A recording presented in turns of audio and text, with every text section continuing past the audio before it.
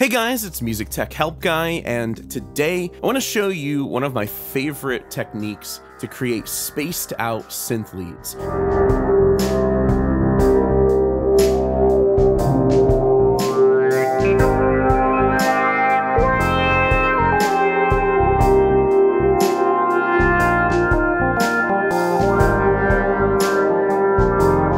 Real quick, I want to talk about the sponsor for today's video, Humit. Humit is a free social music discovery app that syncs with Spotify so you can discover and share new music. Share songs and stations from your phone without the need for URLs. Listen to music shared by people with similar interests, discover new artists, share snippets of your favorite songs, and chat with friends. Whatever vibe or genre you're looking for, Humit's got a station for that. And if you're a producer, an artist, or you're in a band, you can create your own custom station to build your music following. So hop onto Humit and enjoy a new social media app made for music lovers like you. Okay, so I'm going to start from scratch and show you how to create this synth lead from nothing. So basically, I just have a software instrument created here. I have the limiter on the end of it just to control clips. And for the instrument, I'm going to load up the ES2. So I'll just load that up in stereo. And I'll choose one of the lead presets here. I'll just go with this fusion style lead. And this sounds like this.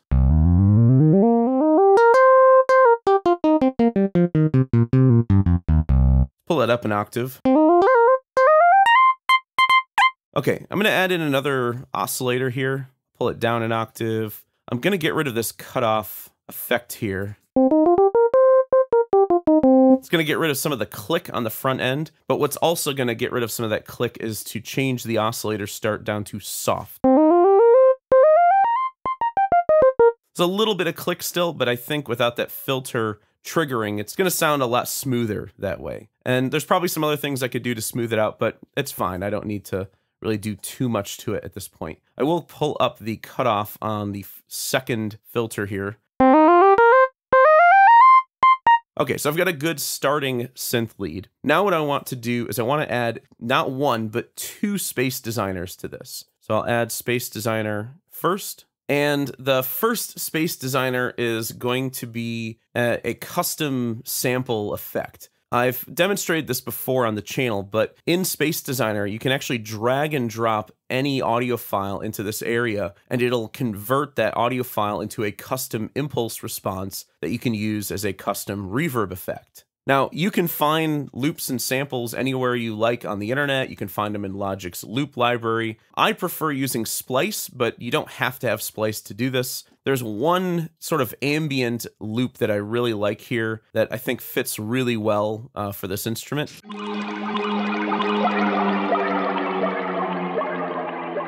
This is called Alien Artifact 5 from the Ambient Gems collection. And what I'm going to do is drag this in here. And what that'll do is create a custom reverb out of that sample. And like I said, you can do this with any audio file. The only thing that's tricky here is if the size is at 100%, the effect is going to sound really low and slow and sort of down-tuned.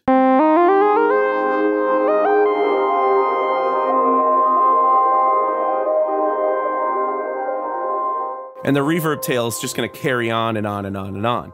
So I'm going to pull down the size a bit. I'll make the low spread a bit more narrow. And then you can blend the wet and dry signal together to taste. You could add a filter in here if you wanted to. In fact, I'm going to go ahead and do that under the output EQ. I'm going to filter out some of the low end just to control any low end buildup in the bottom end. Let's see what that sounds like now.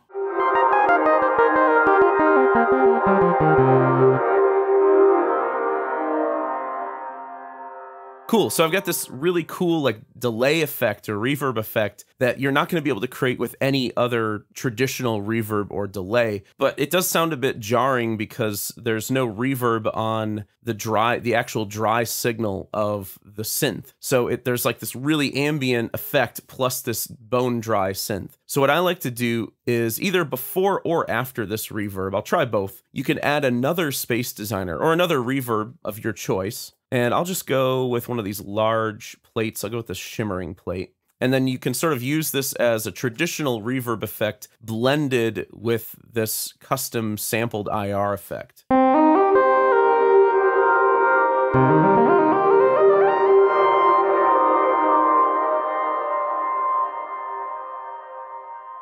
So again, just the original synth, just the ES2 lead sounds like this. And the effect with the reverb and the custom sampled IR sounds like this. And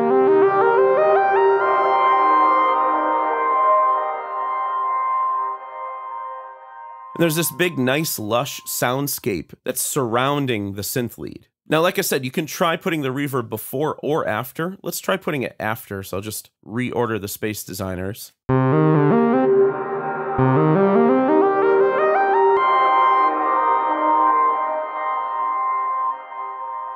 Yeah, I think I like that effect better. It's subtle, but there is a difference. Now, the next thing you can do is you can also pair this with some synthesis modulation within the instrument that you're using. And this doesn't have to be the ES2. I'm just using the ES2 because I like the ES2. But what I'm going to do is use my Monogram controller to learn some knobs to some modulation controls within the ES2. I'm using the Monogram controller and I'm using my Novation Launchpad Pro, but you do not have to use these two specific MIDI controllers. You can just use a traditional MIDI controller, keyboard controller if you like, as long as it has some knobs or faders that you can assign to different modulation parameters. So what I'll do is press Shift-Option-K. This will pull up the controller assignments window. And you can see I've already pre-learned some controls, but I'll just delete these and start from scratch. And all you have to do is just click Learn Mode, then click on the knob that you want to learn. So I'll click on this cutoff knob, and then move the knob or fader on the MIDI controller that you want to learn it to.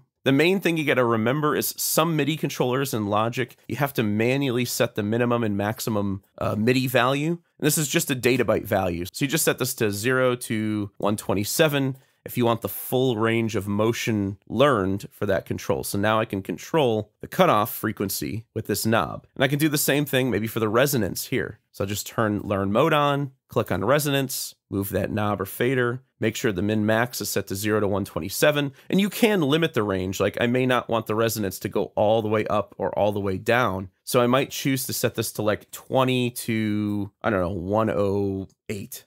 Then I'll just turn Learn Mode off and let's see what that does. So now when I pull this all the way up, it doesn't quite get all the way up to the top of the knob.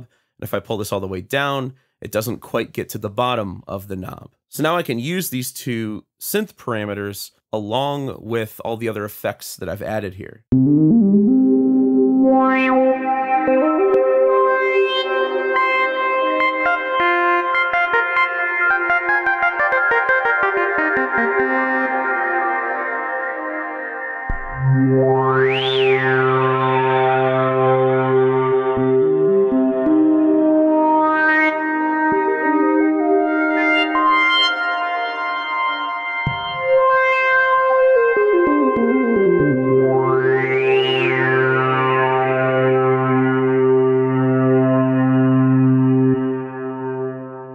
And you know, the sky's the limit because you're only limited to the number of modulation controls you have, and you're limited to the number of knobs and faders you have on your MIDI controller. In addition, you can also try modulating some of the controls within Space Designer as well. Although some of these controls, like the size parameter and the length parameter, you're not going to want to mess with those in real time because the processing in Space Designer will stop and pause for a moment. It'll load the new size and length parameter and then start working again. So there are certain parameters that you can't control. But if I wanted to, for example, control the wet signal of my alien artifact effect, I could learn this to a fader or knob on my MIDI controller. And now I can control how much of that alien artifact sampled IR I'm getting in the sound.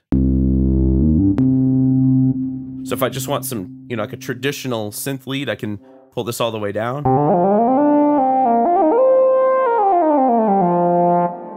If I want more of it, I can roll it up.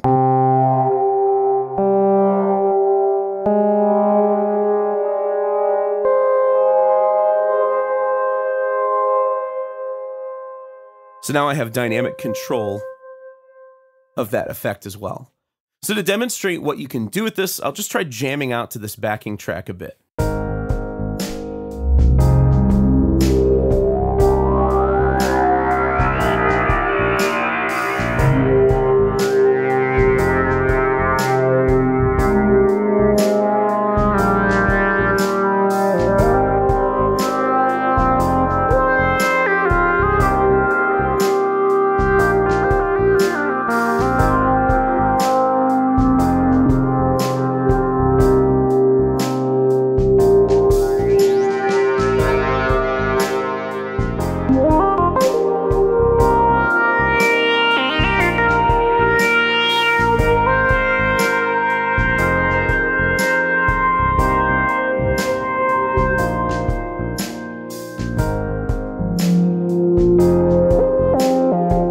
so the possibilities are endless with this. You can create some really spaced out, heavily modulated leads that are both synth leads and sound effects in their own right. I hope you guys enjoyed this video. If you did, please leave it a thumbs up and subscribe to the channel to see more content like this. As always, thank you so much for the support, and thanks for watching.